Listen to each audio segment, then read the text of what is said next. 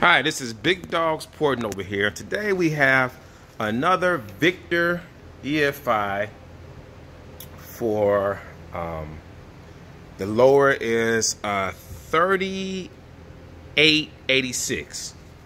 So this is going on the application, 351 base application. The combo is 445 cubic inch. 4.155 bore, 4.10 stroke. This customer wants the runners to pull up to 6,700 RPM on that application. He's looking for a 90 millimeter throttle body tunnel, 1150 CFM worth of throttle body flow, and the minimum 360 per runner bolted together. So we're going to see what this manifold starts off with. Those are some big numbers that are expected from this manifold. But this is Big Dogs Porting, so you know we do everything big here. We get big numbers, big horsepower. We make parts flow and produce horsepower that they normally wouldn't do. So we're going to go ahead and do a before flow on, we have it set up for the number 1 runner, and then we're going to flow the number 4 runners both together, everything blocked off like usual for the skeptics. Got that plug in there. This is done up. Make sure that's good. That's done up. So we're going to go ahead, pause it, turn the flow bench processor on and get it started. So we have the processor set up, get ready to flow the number 1 runner. So you're looking at 269 CFM, 268, 269 CFM from the number 1. This is bone stock. Only thing we did was sandblast it, clean it, inside and out to make sure we don't get any gook or grime in our flow bench. We're going to go ahead and set it up for the number 4 runner right there, number 4, and we're going to flow that one. So the number 1 right now is sitting at 268, 269. So we have it set up at the number 4 runner on this Victor EFI,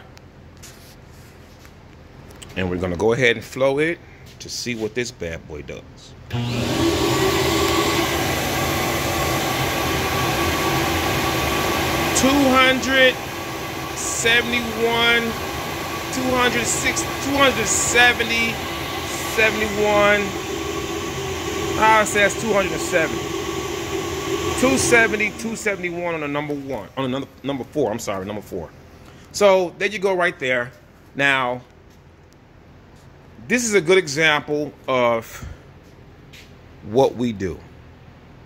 You know, we're looking out there and we're wondering why a lot of porters, you know, a lot of companies that do porting and sell parts, we're wondering why they don't provide you guys with the before and after flow test.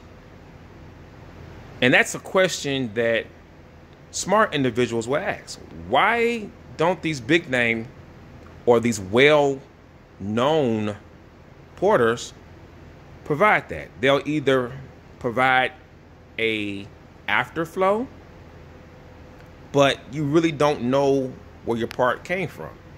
You don't know if the part gains from their flow, from their porting. You don't know if it gained 30 CFM, 13 CFM, or 3 CFM. And then when they do provide data, they never provide any real proof. No videos, no pictures. It's just printed data. So basically they want you to trust them. We're in an industry where a lot of companies are taking advantage of customers that don't have the ability to test and check behind these companies. So these companies tend to just tell these guys anything. They say, hey, it's ported. And they make the ports look pretty. But a pretty looking port doesn't mean it's going to flow well, or it doesn't mean it's going to flow as much as it could flow. See, we're all about making horsepower. We're not about catering to the industry. We cater to our customers. We want our customers' combos to kick ass, plain and simple. We don't want our customer combos to be just good enough.